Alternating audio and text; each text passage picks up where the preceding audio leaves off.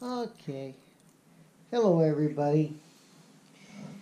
I got myself a holster and a gun belt off from eBay because the other one was a little big and I had to run a belt to the holster to hold it up on me. This one here is smaller. I can get it around me and it stays where I want it.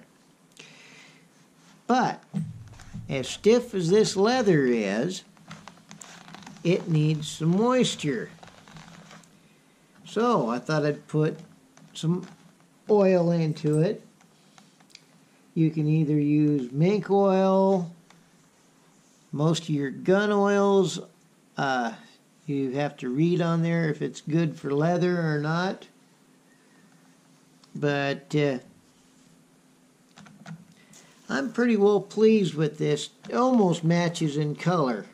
I got it from two different places. But I'm happy because the belt fits me around the middle and not droop down around falls down around my ankles. The loops here are for 45 Colt cartridges, and I've already checked the useble and it fits in here, but it's snug. So what I'm going to do is take a product. I'm not allowed to give names here because I'm not sponsored by them, but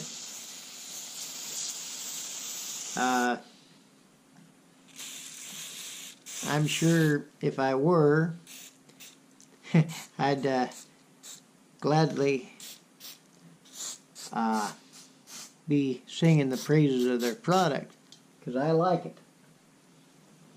But you know what? I don't have their permission to do so, so I'm not gonna get a black eye from them or give them a black eye if they don't like what I use their product for. But I'm adding some moisture to this leather. As you can tell, some parts of it got dark right away because it was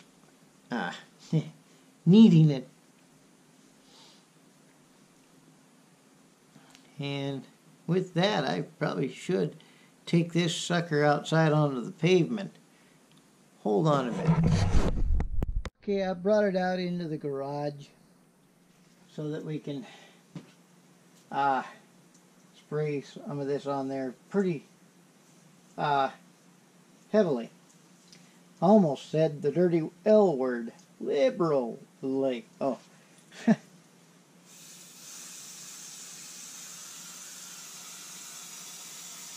This way the leather can absorb the moisture from the oil and be a little more flexible.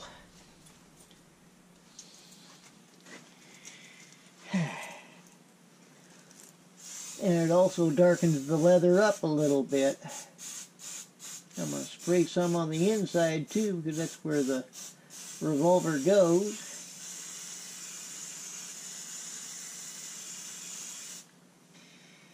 And I'm going to set that back over there. Slide back that way. There's a spot I missed.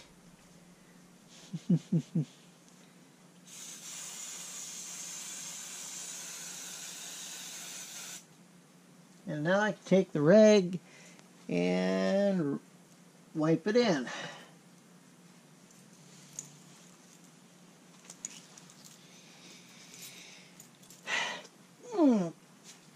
There we go.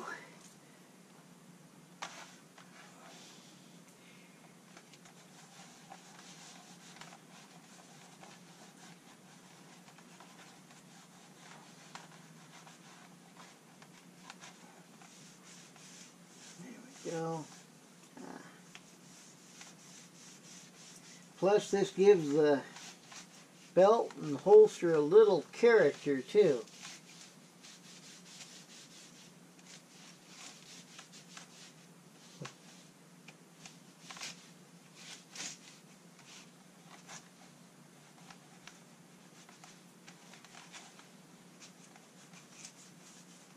give them a little time, they'll have some use markage.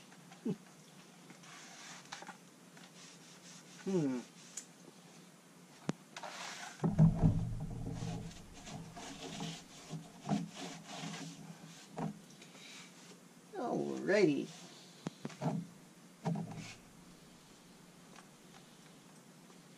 Wipe some of that off of there. And how about that? I'm glad I did this outside. Whew. Definitely do it in a well-ventilated area. Whew. Otherwise, you're going to be gagging. Well, let's take a look at this in a little bit. Okay, I brought it back in the house, and you can tell that it's definitely a different color than what it was when we first started. Now, I'm going to show you something else.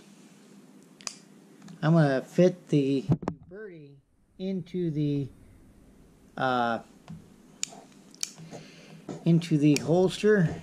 I wanted to show you that it is empty. There is no brass on that cylinder.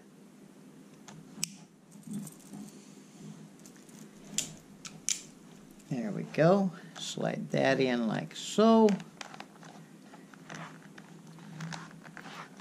And it's a nice tight fit. There's no bullets in the belt, so there's no bullets whatsoever near this gun. So it won't go boom.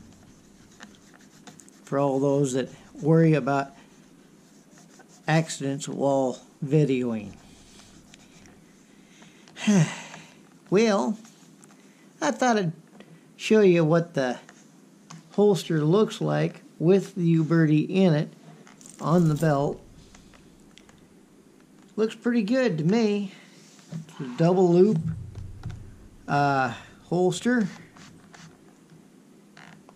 and from what I hear, a little more period correct. Okay, well, thank you for watching. Enjoy your evening, and we'll talk with you later. Bye-bye.